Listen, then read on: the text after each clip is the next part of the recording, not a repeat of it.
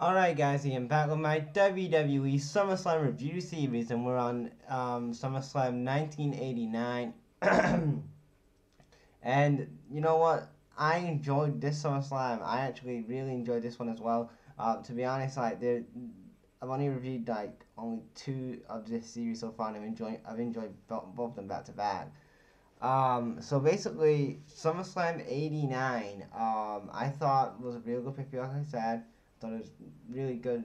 The Honky Tonk Man and Dusty Rhodes, like, actually the best story told on this whole pay-per-view has got to be, that's my phone by the way, was Rick Rude and the Ultimate Warrior. I really loved how they told the story from WrestleMania 5 on to SummerSlam and stuff like that. So I really enjoyed that, and that reminded me like how today's WWE can never fall for storyline from WrestleMania to SummerSlam. Like, I look at this pay per view and I look at today's WWE and I look like, what WrestleMania feud have they done in the last couple of years that has led from WrestleMania and has ended at SummerSlam? I can't really remember a feud really in the modern day that has really done that recently. But there we go. But anyway, we had the first match of the night. Well, first match on the actual card. It was Bruno. No, why did I say? It was the Brainbusters versus the Hart Foundation. I thought this was a good match. Basically, the heels were Cody Baker, Bret Hart gets a hot tag. But then Bobby the Brain distracts one of the refs. Basically, Arn Anderson comes in and attacks Bret. So Tony Blanchard was the legal man, so he gets the win. Good match overall here. And then we had Dusty versus the Honky Tonk Man. I thought that this was a good match here. It was a solid match. Dusty wins with the elbow. Oh yeah! It wasn't much of my elbow, but I thought I'll do that. Then we have Mr. Perfect, and Mr. Perfect makes his SummerSlam debut here. He defeated the Red Rooster. That was kind of a squash match, and that was the only way to really get over Mr. Perfect, because I think before then they was airing those vignettes of him like doing basketball, baseball, bowling, and all that other stuff, and they was throwing him as a stuff like that. So this was his debut SummerSlam match, and this was him against the Red Rooster, and yeah, he won it. It was just a squash match for him. We had Rick Martel and the Fabulous Rogers. I hope I said that one right. Versus the Santanas and the Rockers. Um, the heels go over in that match. I thought it was a good match. Like I said, the Rockers though, I thought that was pretty awesome, man. Like Shawn Michaels and Marty Jannetty. I never grew up in that era of like seeing those guys, but watching it back, I thought that was a pretty cool tag team. And then we have my favorite match on this SummerSlam card, and that was Ultimate Warrior versus Ravishing Rick Rude for the Intercontinental title. And this had a really awesome story into it. You had, Rick Rude, who defeated the Ultimate Warrior, actually pinned the Ultimate Warrior at WrestleMania 5.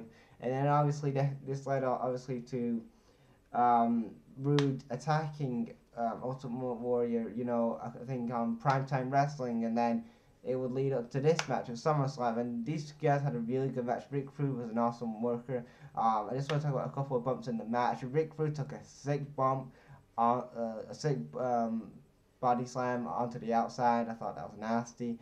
Then Rick Rude is basically bumping like a madman in this match, and then basically Ultimate Warrior like lifts him up, does his slam, then does his gorilla press, and then he gets the win. Basically, there was kind of some ref interference. There was like two ref bumps on this entire show, and after that, the Bobby the Brain Heenan is like getting fucking pissed off at this point with Mean Gene. He's like, "What the fuck was that, huh?" And like Bobby the Brain Heenan was fucking awesome doing it, like a awesome rant about how Rick Rude was, robbed of his IC title. And then we have Rick Rude who has this like awesome stare at the camera. And basically, and then Mean Gene interviews Mr. Perfect, talks about his squash match and stuff like that. So I thought that was a good segment by Bobby the Brain. Then we have the Demolition and Jim Duggan versus, oh yeah, I said right. Yeah, Jim Duggan and Demolition versus Andre the Giant, Big Boss Man, and Akeem in a six-man tag match with Bobby the Brain and Slick commentary. I mean, as managers, I thought it was a decent match.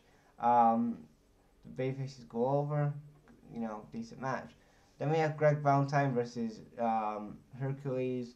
Greg Valentine goes over. Ted DiBiase versus Jimmy Snuka. Ted DiBiase defeats Jimmy Snuka.